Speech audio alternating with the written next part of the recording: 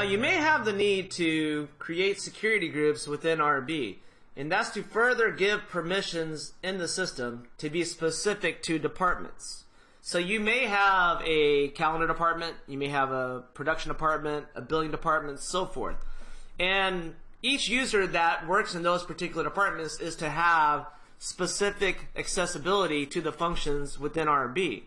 Well, that's what creating security groups will allow you to do. So if we click on security groups, the first thing you'll be able to do is to create as many security groups as you want.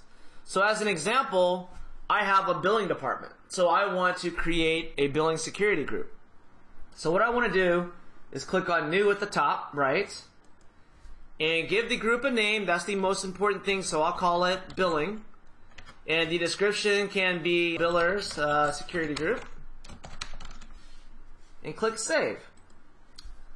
Now two sections will appear, the members section as well as the accessibility. Members are the users that belong to this particular security group. So let me add my billers in this example. So I'll click the add button and I'll check off, so this will show you all of your active user accounts in RB. So I'll check off a couple of my billers here and click save. Now they belong to this particular security group. So the access that they actually have all pertains to the accessibility over to the right. This particular section shows you every single function inside of RB. So what you'll want to do is simply start unchecking or checking the particular functions. So if this is a biller and I didn't want them to have access to the production stuff, then theoretically I could take away the ability for them to see production sheets, labels, the shipping, the letters, so forth and so on, as you can see right here.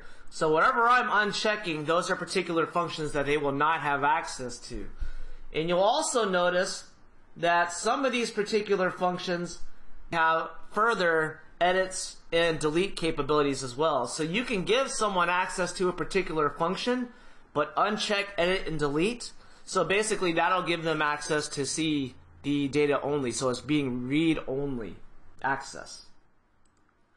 Once you're done unchecking or checking the functions that the group should have access to, go ahead and click save.